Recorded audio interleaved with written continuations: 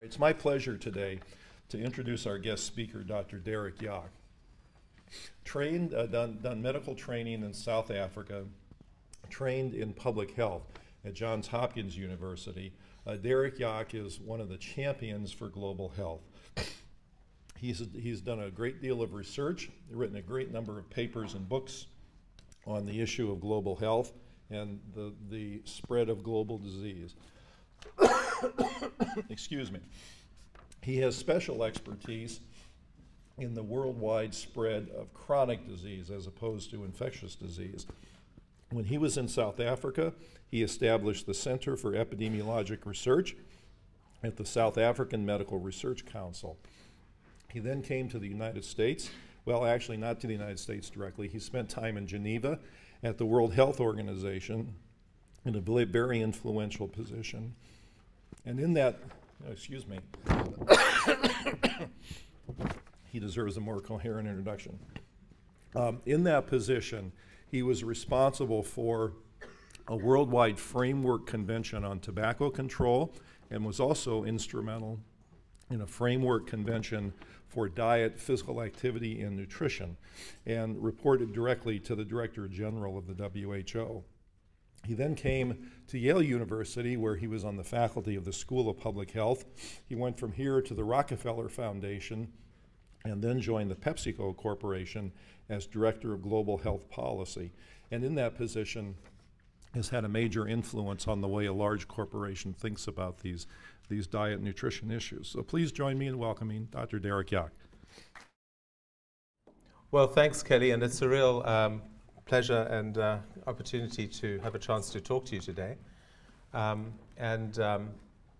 Just to say that you saw some of the op-eds. I'm pleased to say that one of the op-eds, the one that you saw written in 2004 by Kelly and Marion Nessel, was timed fairly carefully and coherently to actually happen exactly while the World Health Organization was struggling against mainly the sugar industry to get through dietary guidelines on a worldwide basis.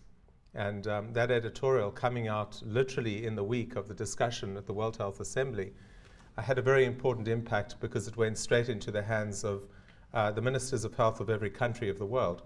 And I think not just writing an op-ed, putting it in the right place, but the importance of timing is also something really important to think about. Well, I'm sure you're probably intrigued to know what is somebody with a medical and public health degree possibly doing at Pepsi Co. And how could we possibly be taking that list of brands that you saw earlier and turning it into something that is healthier? Well, I think what I hope to do is to give you an inside look, not into the general arguments, but into the specific ways that we are thinking about research and development, and how we see research and development as the key to transforming the company. In the end, we certainly can and will continue to do a lot to stop marketing to kids. We need to and we will continue to try and change labeling to make it more effective. We can do a lot more to promote physical activity. We can do a lot more to promote health education. All of that is true. But the proof of whether we're really a transformative company rests on the nature of our products, their content, the portion size, their functional benefit, or the harms that they could cause. And that, I would say, is the central reason why this new entity called Global R&D at Pepsi Co has been formed. It's only been in effect for a few months. We have, for the first time, a chief scientific officer who, like me, comes from a medical background, born in Pakistan, trained in England, a few years at the Mayo Clinic, where he was involved in heading endocrinology and metabolic research, and then headed Takeda Pharmaceuticals worldwide R&D for a number of years before coming to Pepsi Co. So you have interesting people with backgrounds, in his case, treating and preventing diabetes, now colleagues accusing him of causing diabetes, and myself the same on the obesity side. We believe, as I said, that R&D is really where performance meets purpose, and while we start nourishing our minds and bodies of consumers. over the last few years, there have been a number of scenarios of what are we likely to expect in terms of the food industry. And we looked at these carefully while we started developing our own scenarios. The first is really that we're going to continue to have an extrapolation of the trends, rising food prices, hardship, commerce and agriculture respond, food choices become healthier, evidence-based medicine starts influencing our dietary patterns. That's one possible scenario.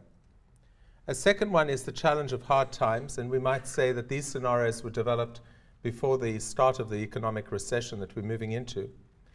Even more dramatic rising food prices, oil prices, water scarcity, riots, failed states, recurring results.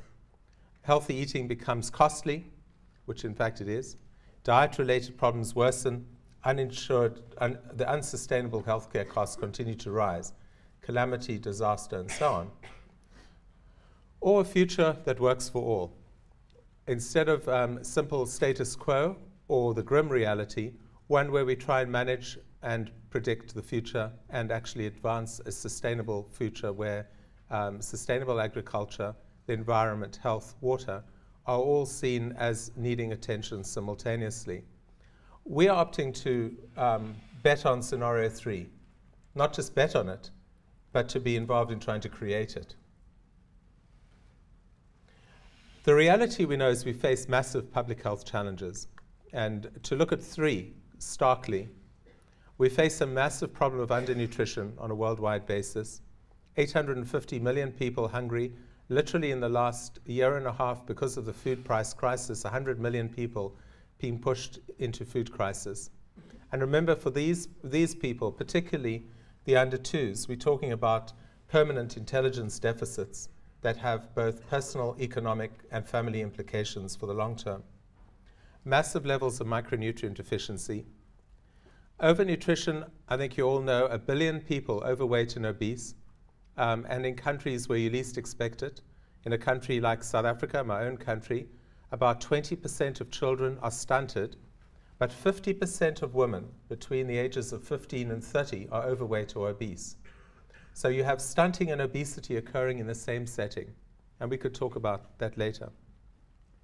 The massive costs for worker productivity are occurring. Worldwide, we're seeing the impacts of aging, which we shouldn't regard as a downside, but as a fantastic success of public health and development. But the reality is that as people grow older, there are certain nutrition challenges they face, muscle mass loss and cognitive function being 2 that any of you would appreciate if you have older parents and grandparents. Well, you might see those as challenges, or you might see them as opportunities. Opportunities both for business and for public health. And we're trying to build the case for turning them around and rather seeing the opportunistic side. In terms of undernutrition, we would argue that we have a massive consumer base who, while they may not be able to afford premium products, need high quality, nutritious food even more than people in their higher social classes. How can we as a company engage and develop products in that area? In the overweight and obesity area, we're facing all the challenges which we'll go into later around how we might reduce salt, sugar and fat and portion sizes in a systematic way and enhance functionality. And in the boomer category, we see that there are opportunities, but there are some threats that we don't want to start making false claims about extended longevity, which are not based on science. And of course, if you go to any of the supermarkets or you go to the pharmaceutical shelves and the chemists, you'll find a wide range of products out there. Most of them have not been tested for efficacy. In terms of the challenges to the company itself, we face a wide range of challenges from investors, NGOs, WHO, government. Just to give you a sense of them, this is the front page of a report for JP Morgan Investment Insights. The investment community is starting to focus far more, not just on the financial performance of companies, but on how well are they doing to address major public health problems, environmental sustainability, energy use. And in this report, which is pretty damning of ourselves, they highlight the fact that there are many aspects of our policies that we haven't focused on. They highlight the need for affordable nutrition. They highlight the fact that we don't have global marketing codes, and that we are practicing reasonable practices in one part of the world but not applying them in other parts of the world. Overall, we got ranked 7th out of 10 of the top food companies. Now, a report like this I find very attractive because I can take that to our CEO, and she reacts very seriously to a report like that. She would also react seriously to an op-ed, by the way, whereas an epidemiological article in an obscure public health journal tends not to attract the same kind of attention, even though it may be built on the same basis. The second is, in many countries, we face direct challenges. This is the Minister of Health of India, and the Supreme Court of India recently asked the Indian Medical Research Council to carry out a review on the healthful effects or non-healthful effects of soft drinks. That started a major debate among the beverage companies. How do you respond to that? Do you go into denial? Do you respond positively? Do you think about changing your policies and your practices? Remembering that India is a very important market for us, particularly since our CEO originally comes from Chennai.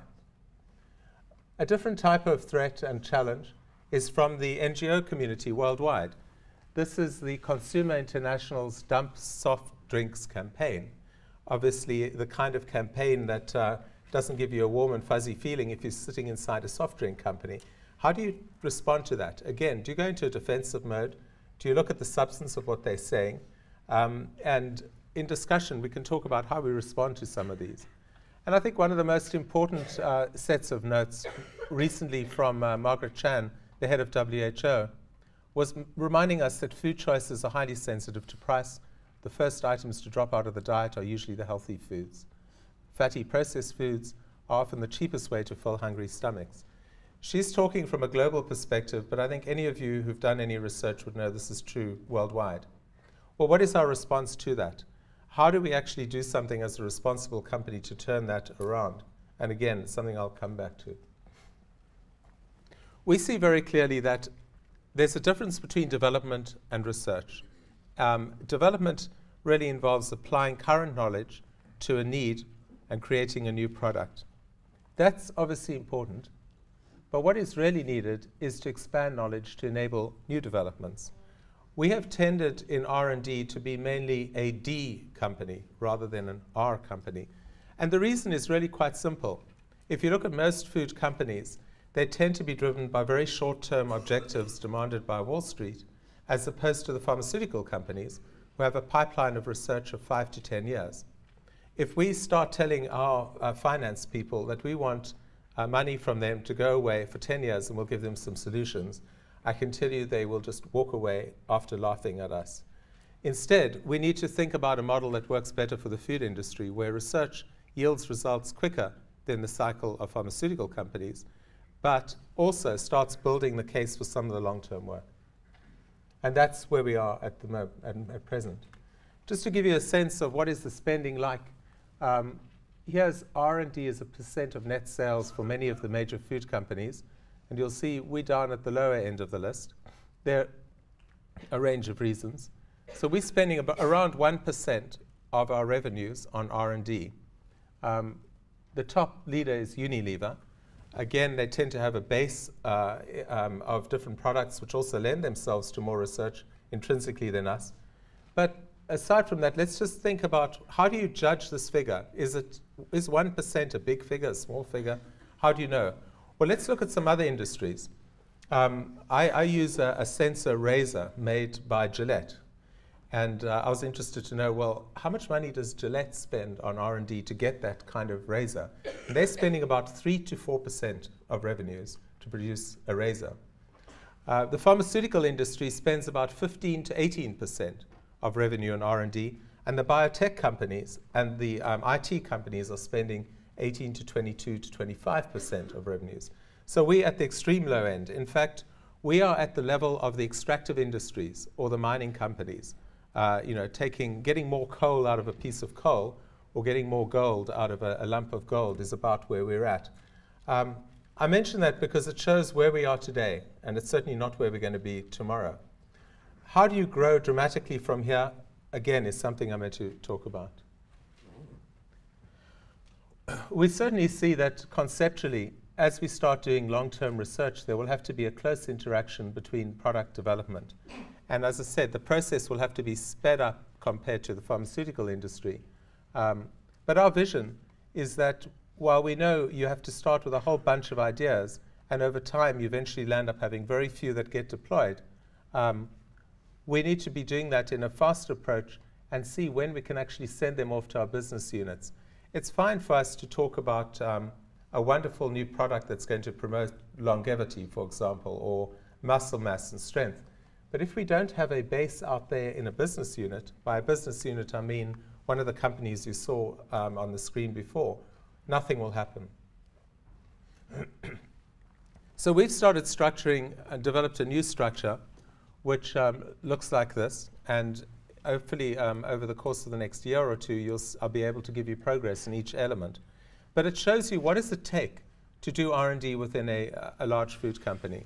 Remember, this is the first time we've ever taken all the R&D capabilities across all those companies you've seen and tried to mold them into one global unit. And that was only possible with the appointment of a chief scientific officer who sits on the board and the executive. So biological and ingredient research, advancing research, understanding a wide range of issues, including, for example, the functionality of food, sensory perception. Remember, whatever we produce, if it isn't going to taste great, it won't be eaten. There are only a small fraction of people who eat healthy food that tastes like cardboard, very small proportion, as I'm sure you've probably been through in your courses.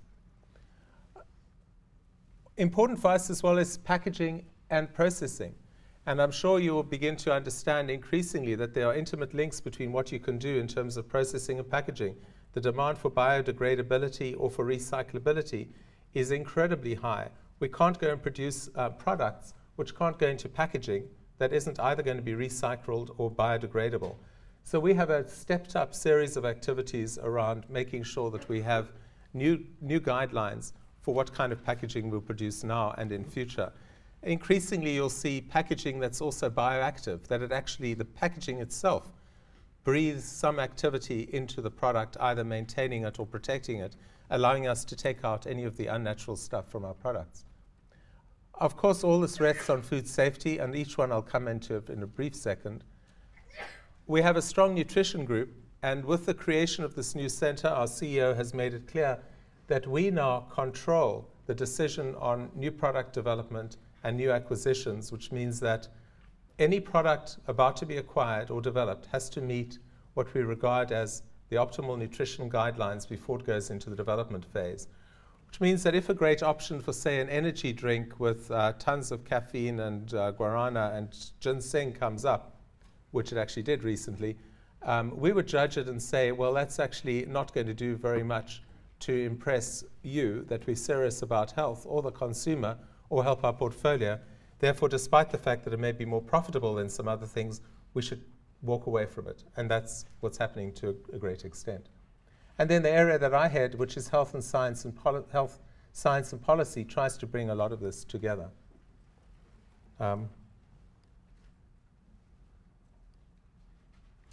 In terms of the nutrition challenge, I think we try and see this in very simple terms. We try to define what are the right nutrients, what are the nutrients to limit. So, for example, sodium, fat, sugar would be up here. Those we want to limit for some reason, usually because excess has health consequences. What do we want to increase?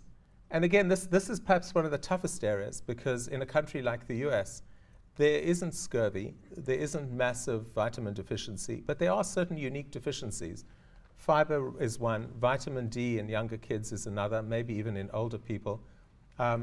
There are probably a wide range of others. Probably omega-3s are going to become more important as we learn more about brain development and so on. Food groups to increase as an entity, we think that the dairy category as a category, provided you can keep the saturated fat levels low, remain an important area, and the whole area of protein remains important. For each of these, we will have quantitative estimates of where exactly do we want to go. So, for example, what do we want to limit? When we say we want to limit salt, What does that mean in terms of the salt content of a packet of crisps, or of our oatmeal, or of many of our other products? We also want to start defining the question about what are the right occasions. As a company, we basically only own one meal, breakfast, where we have oatmeal and Tropicana, and hopefully you all start your day with that. We don't have any other major meals. We have a bunch of snacks. The question is, how can those be redefined in terms of main meals, as opposed to simply doing what the marketers would want, seek every possible occasion to fill it up with a snack opportunity from early in the morning till late at night, till a wake-up call at 2 in the morning to go and get some final snack to make sure you're able to sleep through the night. That's the way uncontrolled marketers would want to work. And we face the challenge of trying to actually make sure that we have some constraint on how that happens. And then the right calories. And we have a major focus now on trying to address the issue of what are the right number of calories per serving that carry the right number of nutrients. Our long-term research is starting to focus on in two broad areas, physiology and the sensory perception. The two, of course, are closely linked.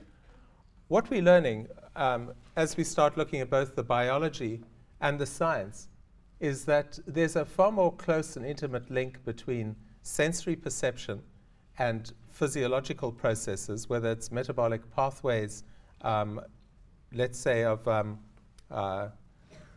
understanding the sugar pathways, both the nutritive and the non-nutritive sweetener pathways, how they react to different types of signals around sensory perception with taste and flavor particularly.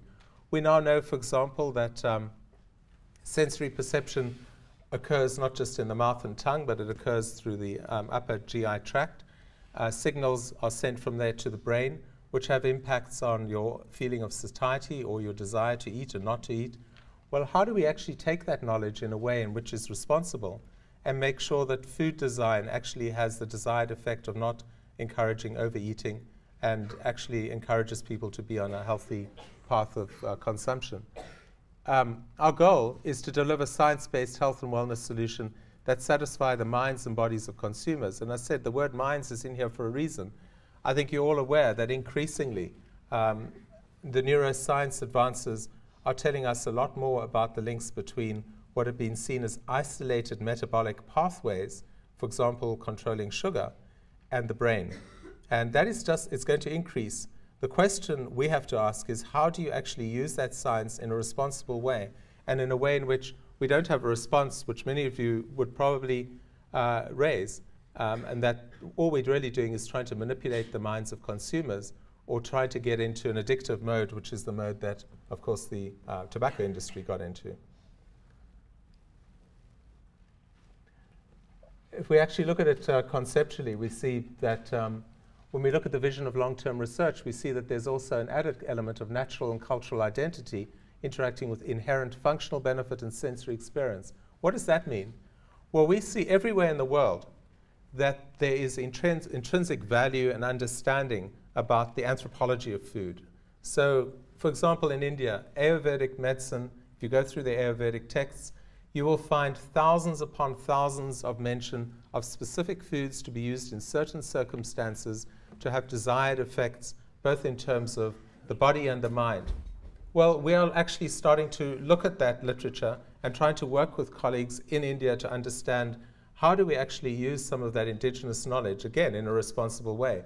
The same we're looking at in the Amazon, the same we're looking at in South Africa, where all around the world you will find that there's indigenous knowledge about food use that is often eroding as we try and blanket the world with a homogeneous bunch of food products.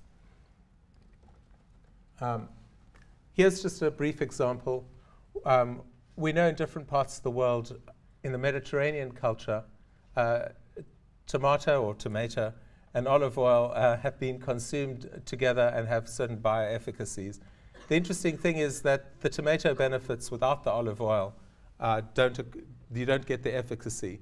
So the good news is that having olive oil on your tomato and having a bit of mozzarella, by the way, will actually have an enhanced effect as opposed to just trying to eat a tomato alone. Now, you would not get that if you took the usual single reductionist approach of a scientist and go plant by plant, as opposed to going into the culture to see how combinations of food are consumed.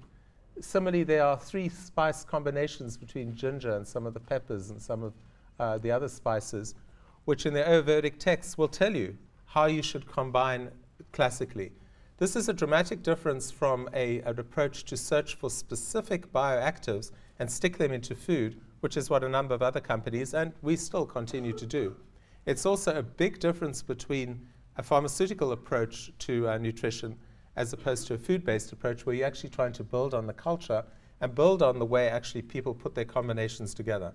So we have a team focusing just on looking at these combinations, trying to understand in different parts of the world how foods are consumed, how we might maximize that, and work with different groups. When we look conceptually at all of this, we find that there are a wide range of opportunities for us to do almost anything you could dream of. Where do we place our bets? And we're placing them where we know that there's going to be a benefit, a likelihood of success, a sure bet, but we're also looking at some very long shots. And we know that we're at this stage, in terms of the state of science, we know that a lot of the product development that we're doing now for the next 3 months or 6 months is probably going to be irrelevant 5, 6, 7 years from now. The problem, as I said, as a food company, is that it's very difficult to actually motivate your own board to put money into long-term bets. If we look broadly at the technology and where we're likely to go in the future, just to give you a snapshot of what we anticipate will start happening, if you look at most of our stuff, we basically have got savory snacks skewed to mostly fried. Long term, well, how can we think beyond frying and some of the grains? Everything is in a shiny plastic bag. You know, we have a ton of stuff in these shiny plastic bags. Well, how do you actually move from that to being authentic and totally green? We have teams focusing on some of these things.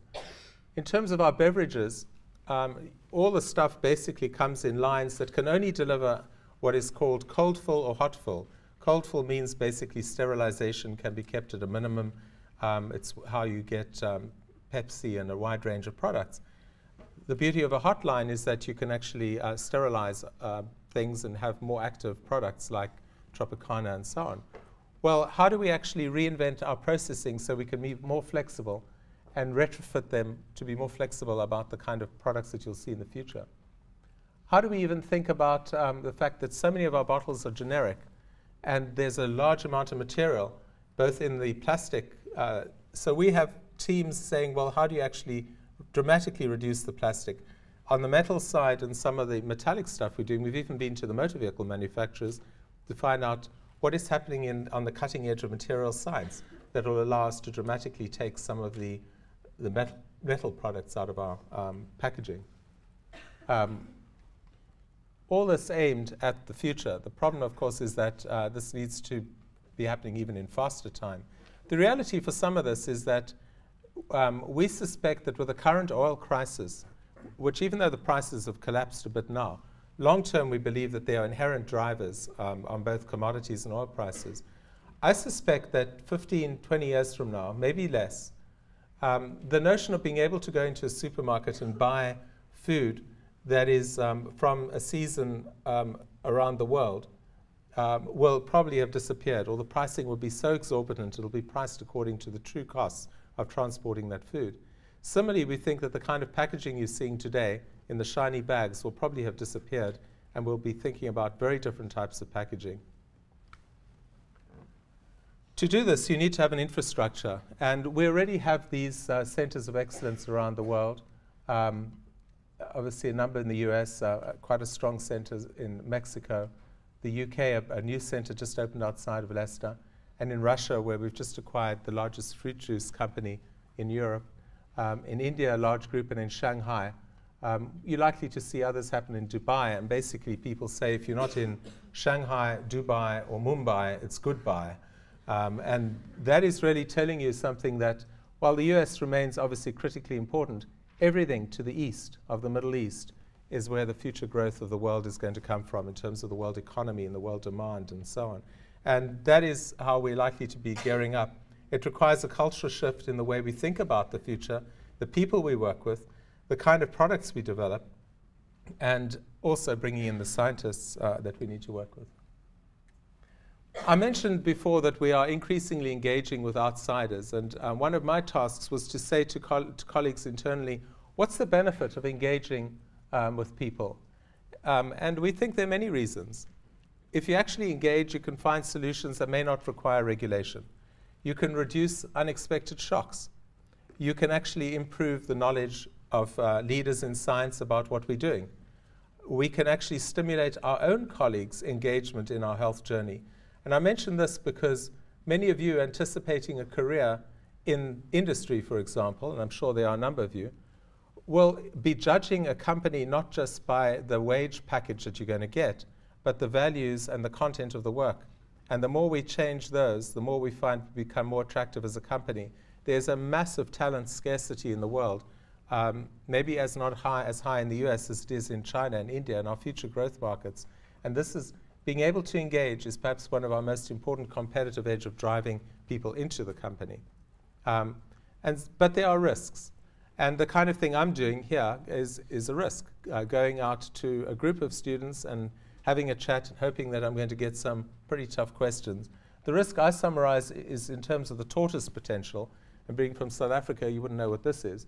Basically, a tortoise, as you know, makes progress only when it sticks its neck out. And then it's vulnerable to having its neck chopped off. And that's a risk we face every time we go into engage in an outside audience. And that's the reason why I suspect many of my colleagues have been fearful about engaging either with academics or with NGOs in some of these debates. So we have to show what are the gains of actually talking to people. And here's just a simple list of a couple of areas where we're active, showing some of the specific progress. Marketing to kids, there's a continued great push that we actually clean up our marketing act in terms of children.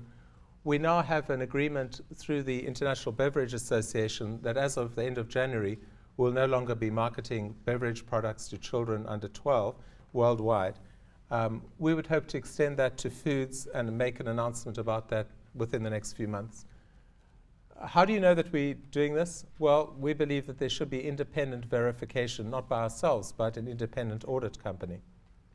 In terms of schools, probably the best example we have is the Alliance for Healthier Generation, where in the US setting, over the last 2 years, 60% less calories have been shipped into the school system of 135,000 schools under an agreement with the Clinton Foundation, the American Heart Association, and a range of others. In terms of the workplace, I chair the World Economic Forum's Workplace Wellness Initiative for the industry, which is a joint initiative with the World Health Organization, trying to make sure that we walk the talk, that we actually change our internal processes in the workplace to make healthy eating and living better. Product reformulation, I won't go through all of this, but just to say in the area of trans fats, the Pan American Health Organization, which is the regional office for WHO in the Americas, has held a series of meetings which we've participated in, which led to a call for companies to pledge to make sure they are trans fat free across the Americas by the end of the year. And well, obviously we've signed on, as have most companies.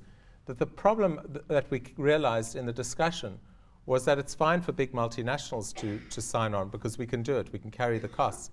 The problem is, what do you do about the smaller companies who don't have the capital capability to do it and will be at a competitive disadvantage in their own countries? They've been forced to the table to do it generally. And I raise that as an area of general interest, that when you think of the food industry, you think of food quality and you think of saturated fats and so on. You need to think as well about the non-multinational companies who often are the laggards of the industry in each of the countries. How do we bring them on board? It's not that easy because they don't have the financial capability to do a lot of what we can do. Physical activity, of course, we have a wide range of activities, and we recognize that every time we talk about physical activity, even though we believe in the centrality of energy balance, your first reaction is going to be one that this is a self-serving interest, that we're trying to divert attention away from the main topic, which is calories in. And that's why we put it down here, not at the top, that we're doing all of this stuff But we also need to do a greater amount of effort to change the physical activity environment. And as you know, in the US, only one state has mandatory physical education in the school system, which I think is more than a scandal. Our work on anti-nutrition is gaining strength, and one of the major groups we work with is the Global Alliance for Improved Nutrition, which is a Gates and Norwegian government-supported group who focus on micronutrient deficiency. And they are starting to help us, and I'll give you the last thing mention about it. And finally, I would say one of the challenges we face worldwide is that there's been a serious underinvestment in nutrition science and in food science, which is so severe that in some parts of the world, you simply cannot find the nutrition and food scientists you need, both for ourselves or for government. And the result, I believe, is often that you have anecdotal approaches to health policy, not based upon understanding the consequences or the untoward effects of some of the approaches being developed. Our most important interaction at the global level is with the World Health Organization. And I was very pleased to see that we were able to get 8 CEOs, General Mills should be here, to sign on to a letter to Margaret Chan, the Director General, spelling out a series of commitments about what we as companies will do over the next few years to support the global strategy on diet and physical activity. Each one of these is now being translated into detailed specifics in collaboration with WHO, starting with the marketing one, where there'll be a meeting in November. But also embedded in these is an explicit focus on salt, trans fats, and probably in time sugar as well. A range of issues related to labeling.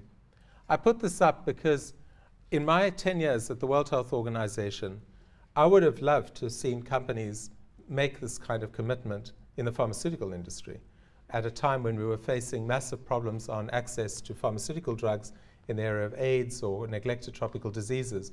We never got it because the industry itself could never agree, and second, they wouldn't want to put something in writing.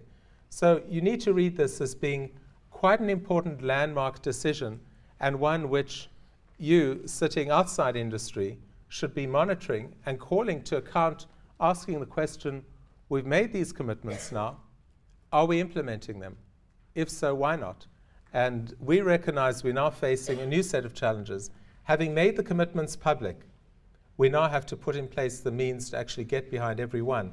Our failure to implement these will actually set us back significantly from the path of talking about engagement over the next few years. And I think that sort of pressure is pretty good to have on companies. Some of us will make it, others will not. Just to say, how does this come together internally? How do we resolve tensions that exist between marketing, wanting to market everything to everyone, everywhere, every time, every place, which is their job, and us on the health and nutrition side saying there have to be restraints, we need to look at responsible marketing and so on. And I chair a thing called the Global Human Sustainability Task Force, where we have the marketing people, communications, legal, and so on. So it gives you a sense of how do we starting to get organized internally to have what are often pretty tough discussions, the kind of discussion that I think you'd be surprised to sit in on when it's a question of immediate profits versus long-term health consequences, and how do you make those trade-offs so that the public health benefit actually comes to the fore. Generally, I can't say that in our company we actually have any level of hostility. It's always a question of timing rather than a question of the intent to do the right thing. The intent is always there. The question of when and how you do it usually is what we debate. In coming towards the end, our fearless CEO, Indra Nooyi, who is on the Yale Corporation and very much believes in the future of business from a different perspective, went and made a commitment to the Prime Minister of the UK at the end of last year in a private meeting. And basically said, he said to her, you need to do more about undernutrition in the world. And she gave a response and said yes, and said what we were going to do. At the back of the room was a colleague of mine from the development agency for the British government who immediately sent me an email saying, this is fantastic news. What are the details of what you're going to do? And of course, it was the first I heard of it.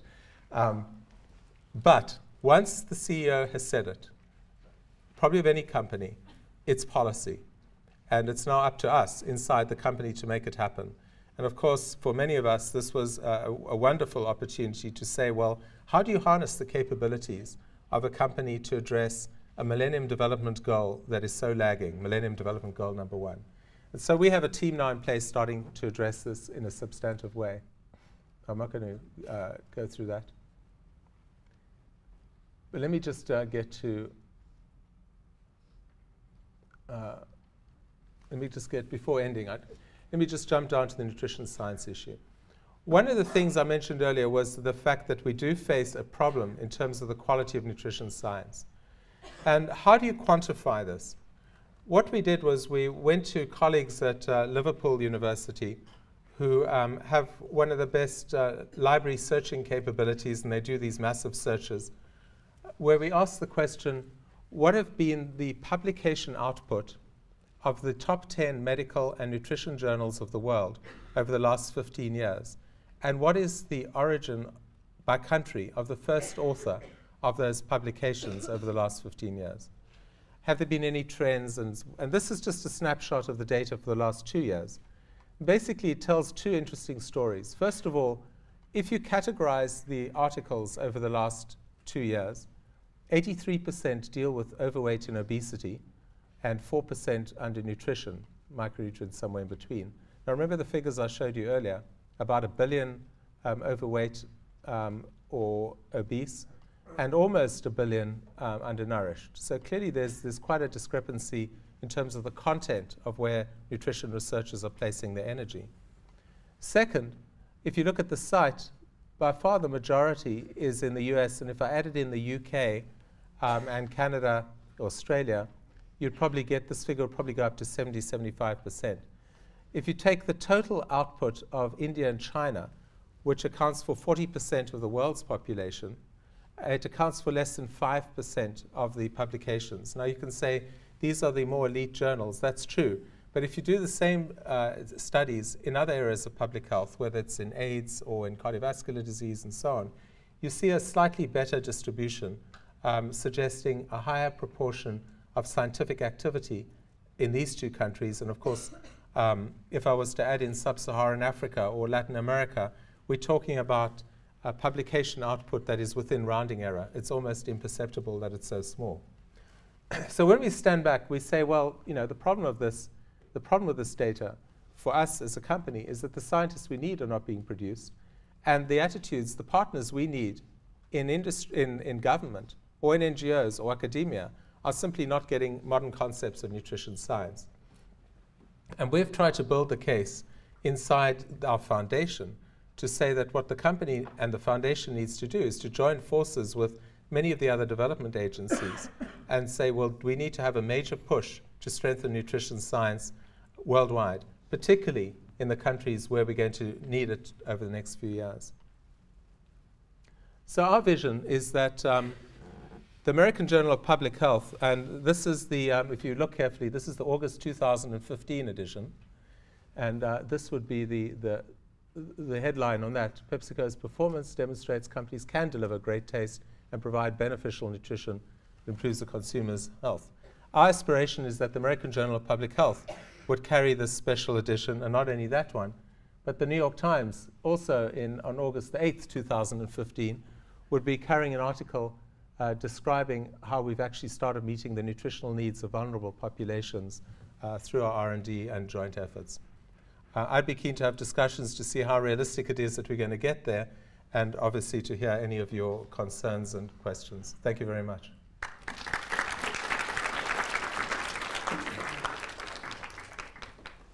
So in wanting to expose you folks to a perspective from the food industry, a lot of people from a lot of different parties could have been invited. As I've talked about the food industry, it goes all the way from large businesses to small business to the agribusiness companies like Monsanto and Cargill and Archer Daniels Midland, to the people who sell a lot of food, Walmart being at the leader of that list, to the people who manufacture food products like Pepsi Co. So why Pepsi Co and why Derek? Well, why Derek is pretty obvious from what he just said. He has a unique perspective on this because of his background in public health and the fact that he now is working in the business setting. But why PepsiCo? Well, PepsiCo, of all the players that I know of, is probably the most progressive, at least one of the most progressive food companies. And the progressiveness comes from the very top. Derek mentioned the current CEO of PepsiCo, Indra Nooyi, who's well connected with Yale, as Derek mentioned, but has been very committed to this. And the CEO that preceded her, Steve Reineman, very committed as well to health and wellness as part of a business model as well as almost a moral commitment. And so if one looks to the industry for the most progressive players, I believe PepsiCo is at the head of the list, and hence why I invited Derek. So we have plenty of time for questions now, and I welcome you to ask him any questions you like. And as you can see from his comments, he's ready for it all. That's good. Yes, please. I was wondering what drove your decision to switch over from working for the WHO to working for PepsiCo. Do you think you can have a bigger impact when you work in the food industry? You know, when I first, sorry, the question was what drove me to move from WHO or the public sector to PepsiCo, and did I believe it'd have a big impact? I mean, a couple of answers. First, I mean, during the process, it was not something I thought or even sought. I was at the Rockefeller Foundation, heading global health, when I got a call from the CEO's office about a month before she assumed office, saying she wanted to have some different types of perspectives in the company as she took over. And her vision, as Kelly said, was a very different vision from where we are necessarily today. And it was really that vision of where we want to go. I've always been driven by working with people with very powerful visions. At WHO, I had another extraordinary woman who drove WHO, Gro Harlem Brundtland, who also, I think, inspired. And there's nothing like working inside an inspiring company. When I was at WHO, I worked on the global strategy. And one of the pieces of work I had to do at the time was to try and define the role of the private sector. And it was the first time ever that we had actually spoken to food companies in WHO to try and understand what they thought they could do before we wrote down what we thought they should do. And I remember preparing this list, and I use that list still as my mandate for what I'm doing inside a food company. And it's not particularly different from the mandate that we gave to food companies when I was at WHO. Limit salt, fat, and sugar, improve the focus on nutritious products, change your marketing, change your labeling, address the school's policies, and so on. But the move wasn't easy. I mean, to say it was easy would also be wrong. The first person I phoned after my wife actually was pretty supportive, but I phoned my mother in Cape Town, and I said to her, you know, I'm going to be making another move, and she gets a bit sick of these moves because it's difficult for her to remember and tell all her friends, you know, he's now doing doesn't know what I'm doing ever, but. And she said to me, you do realize that they make these terrible sodas and chips. And they own Simba in South Africa, which is the largest snack producer. And it's always a good test to see, well, how can I convince her that I can make a difference? And it took 6 months before I could actually have a meeting, a dinner at her house, where I invited my PepsiCo people to actually come down and talk about what we're going to do. I wouldn't say she's 100% convinced yet, but she understands the journey that we're on. And I think that's what I also expect others to appreciate at this point. At this moment, we're in the point of, I would have people suspend their judgment with a little bit of skepticism, as we do, I might say, because it's a journey that may not succeed. We hope it is going to succeed. The core of what will make it succeed is whether we can transform the business model while we are transforming the product portfolio. And that is never an easy thing to do. We know consumer demand in the US is very high for the healthier side of our portfolio. But consumer demand for the healthier part of the portfolio in other parts of the world is much more complex both to assess and to address. So in answer to your question, yes, I did think I could have a bigger impact using the experience. But I would say that I really see myself as maintaining the same goals and objectives that I had at WHO, and trying to see how you're able to lever the partnerships that exist out there to achieve those goals. There's no way Pepsi Co is going to do any of this alone. It's going to require very strong academic and intellectual support on the science. It's going to need deeper and different types of interactions with NGOs. It's going to have more complex partnerships with many business entities that we've never worked with in the past. And all of that I see as a wonderful challenge. Yes, at the back.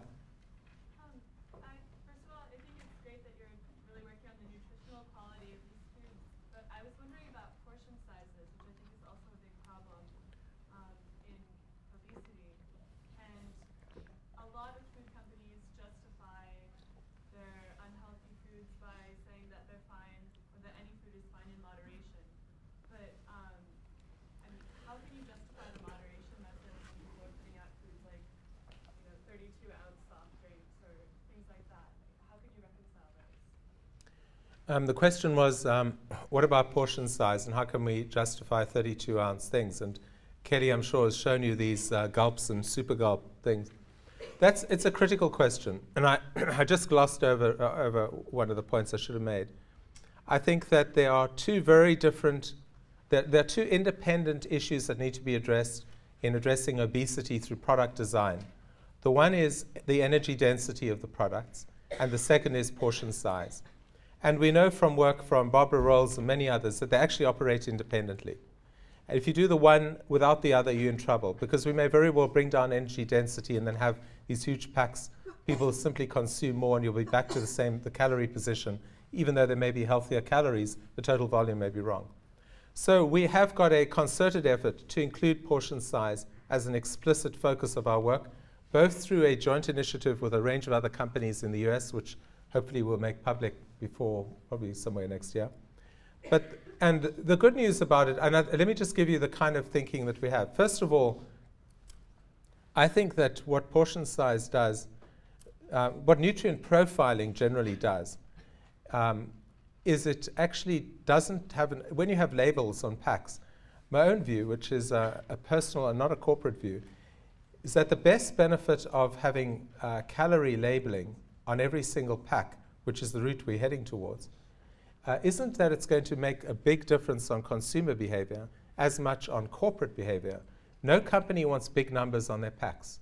So what they're going to do what you're starting to see, 100-calorie packs becoming the norm in terms of cereals and snacks and bars and things. The beverage size, shrinking the size of the beverages. And we have raised the question about why can't we jack up our R&D to make sure that in any multi-serve pack, there are actual divisions in the pack that change the default option, that you've got to actively make a decision to go on to portion 2 or serving 2, rather than simply have the ability to pour and eat and eat and eat and eat. That discussion has started, and as I said, I'm quite impressed if you go to the shelves to see how the 100-calorie notion seems to have taken off. And in the research that we've certainly done, people are not overcompensating. The good news is that they seem to be reducing total calorie intake by having those 100-calorie packs. But the even better news, to justify it in the company, is that the cost, the profit to the company is slightly higher on a 100-calorie pack than it would be on a very large pack, meaning that it's good for business and for public health. And the more we can push to understand innovative ways of doing portion control, I think the better we'll be off in terms of both the obesity epidemic as well as some of the longer-term issues. There's a downside, and the downside comes from the environmental consequences of packaging, because you tend to have more packaging. And that's going to be a debate that we also need to address. At the back there, and then there. Me? Yeah. All right. Thank you. I have two related questions. One of them is you focus a lot on research and development, and I'm wondering, since the healthiest foods in the supermarket are probably in the vegetable aisle, how helpful that will really be in promoting global health. The other question is how a company that mostly creates packaged and processed foods is going to combine tomatoes and olive oil into something healthy. The question was, maybe I won't let you know what the question was. No, the question was, what about the fruits and vegetables? And we're a processed food company. And second of all, how do you combine the tomatoes and olive oil in products? Well, I think on the first, we've got to be honest about what we are and what we are not. We are not a fresh fruit producer, and so we must be quite honest about that. We can get close in terms of our juices. We can do a lot better with both fruit and vegetable juices, and we can also get closer in terms of using fruit and vegetable products and turning them into easy-to-use, convenient products. So Unilever has pushed the boundary on this in terms of Bird's Eye and many of their easy-to-microwave, steam, and use frozen vegetables. It's certainly our view that the majority of people, in particularly inner cities, are going to struggle to be able to meet their fruit and vegetable demand by having the natural full product as their sole means of meeting that demand, and that there will be a need for some degree of processed fruit and vegetables to meet the gap. And we're talking about a very big gap. The WHO guidelines of about 400 to 500 grams a day are not being met in almost any country in the world, except maybe Spain and some of the Mediterranean countries. On the second of tomatoes and olive oil, there are a wide range of products, whether they are dips, which we do quite a lot of dips now, or whether they are even in terms of, we have some of our newer chips and food products coming out, even in terms of some of the drinks that you're going to see, beverages. There are ways to combine olive oil and tomato. Next year you should invite Epan George, originally from India, who sits on this, and he's able to give a much more passionate description of the work that he's plotting and planning, and is in pilot tasting in India and other parts of the developing world. Yeah, down here somewhere. The coalition amongst the 8 food producers, that was really noble, but I have one question. How much policy change can you affect through the food service industry itself, and how the food supply actually reaches the consumers, like changing McDonald's cup sizes, Burger King's burger sizes, something like that? How much can you actually affect the food service industry, or have you tried that in terms of your global research project?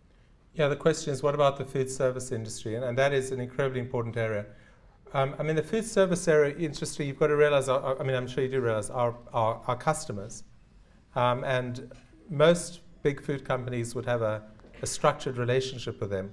Obviously, Coke and McDonald's, ourselves and a whole range of others. They also recognize that they face the same kind of critique that we're all facing, and they need to move. In the US, we are likely to see them come into this coalition, and I suspect within the next few months we'll see certainly McDonald's and some of the bigger ones, Yum Foods, entering into the global coalition. If I was to just tell you how tough it is to get 8 CEOs to agree to start with, it was unbelievable work. Every little word gets lawyered and checked. Getting in the food service first, we thought was going to simply be too tough. But now that we're out there, the food service companies are saying, well, what about us? Why aren't you talking to us? There have been some food service companies who have, until very recently, had a position that makes it impossible for us to talk to them, and that was their position on calorie transparency. Our CEO has gone out front saying, if you're going to get on top of the issue of obesity, you cannot do it without being completely transparent about calories on your packaging, on your menus, on every possible way, and having an educational program to let people know what that means. Well, as you probably know, there have been some in the food service industry who continue or have challenged the New York restaurant ban on the demand on calories. That resistance has either completely gone or it's almost going to have gone, which will open the door to us being able to talk. Somewhere at the back again, and then down here. Okay, well, let's take, yeah. You mentioned that you're working to get research and development to bring about healthier foods. What are some of the actual products that Pepsi Co has introduced that are healthier in the U.S., and what are some products that they've done globally, and what differs in the healthier products you introduce in the U.S. and around the world? Well, I think if you start off by saying, what have we done to the core of some of the classic products? Let's take the UK, for example. There's been a 30 to 40% reduction in saturated fat and a 30% reduction in salt or sodium in the Walker's Crisp brand. Now, the Brits are completely fanatical about their chips, and they have been for a century. And that translates into a measurable difference in terms of blood pressure, the salt levels in the UK. I could go through a wide range of in the same vein. In terms of new products, I think on acquisitions, one of the most important acquisitions I hinted at was the acquisition of a very large fruit and vegetable company, Lubedletsky, out of Russia, which is going to give us the ability to have a fruit and vegetable platform that we never had in Eastern Europe and Russia.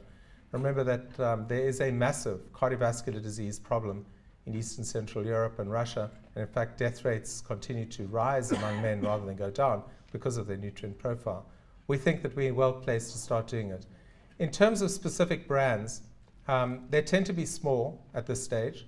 So you've seen in the US new brands coming on like Naked with a fairly good profile, Stacy's, which is a baked product, and I could give you a range of others as well. They tend to be smaller. They're not going to be $500 million brands. And just remember, on that list, there's something like 17 brands in the portfolio which have over $1 billion in sales worldwide. The problem that a company like Pepsi Co has is how does it introduce a new, relatively small, highly healthy, innovative product and give it a chance to survive before they kill it off. We have had some healthy brands.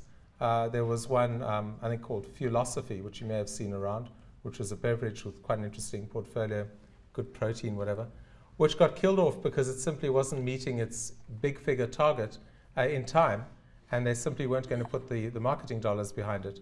That's why I say that while many of you will focus on the nutrient profile, I hope that there are folk here who will be taking the business science route, because the biggest challenge I think we face is to think about a business model that works more effectively for healthy foods, R&D, research, and delivery.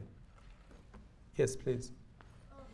Well, this is kind of a more specific question related to that, but you mentioned that Pepsi Co mostly deals with snack foods, but the one major meal that you do contribute to is breakfast. And so, as you were talking about trying to reduce sugars and increase fiber, have you, I mean, it just seems like breakfast cereals would be a great place to start. Have you done work with that sector?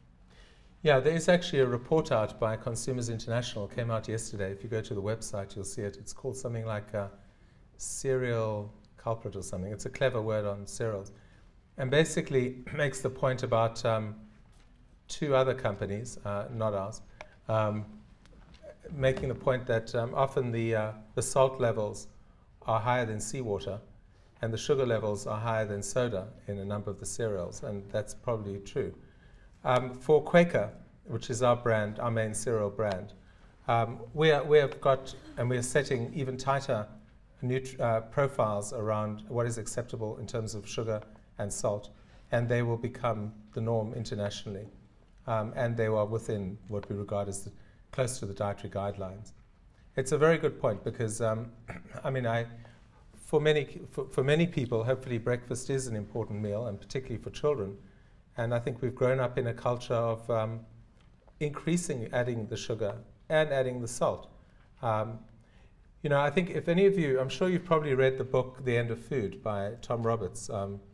Hopefully, if Kelly hasn't made it required reading, after reading his book, of course, I would recommend that it should be required reading. But when you read the book, you get a sense of how the salt and the sugar got in there in the first place, into many of the products, and how the food conglomerates got to where they are today. And when I stood back and thought about the book, what struck me was that there were small decisions made all the way along the line. Over 50 years, we've been making these decisions without having a broad strategic framework within which to make them, and not thinking about the untoward effects. And it hasn't been necessarily malintent. Certainly there may have been a marketer who said, we increase sugar, we'll probably make the sweetness will go up, kids will probably like it, we'll be able to sell more. Who knows whether that was the case? But getting out of that now and reversing it requires us to think a lot more strategically, not just about taking the salt down or the sugar down, but how you do it in a way in which you don't switch consumers who now like the sugar into an even more unhealthy category to actually go and compensate for sugar or for salt. And that's the big fear. The example I use is what happened on saturated fats in the 70s, when we all said we've got to lower saturated fats because of the cholesterol and the cardiovascular consequences. How did industry respond? Well, I think two untoward effects happened. First, to maintain taste, they pushed up the sugar levels in yogurts and dairy products. And at the time, the public health folk never said anything that was something they shouldn't do, but they just did it because they saw they maintained their consumer base. And the second was the drive towards hydrogenated oils and then the start of the trans fat scare. That was the other way you did it. And so they created two new problems: sugar in dairy products and trans fats in a wide range of products, off what was originally a base of trying to lower saturated fats. Now, when we look at how we're going to lower sugar supply or salt in the food supply, we need to be much wiser and have a wider group of people from academia, research, and whatever think carefully, not about just the direct effect of lowering it in one category, but the effect across the food system and across food preferences. Maybe time for one more. Yeah, one more. Yes, at the back there. You mentioned earlier redirecting your influence in schools by, I think it was promoting physical activity and education.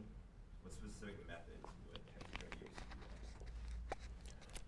Well, I think in schools there actually are four key things that we need to do. The first two, which are partly under our control, are marketing to kids and trying to move towards a market-free school environment.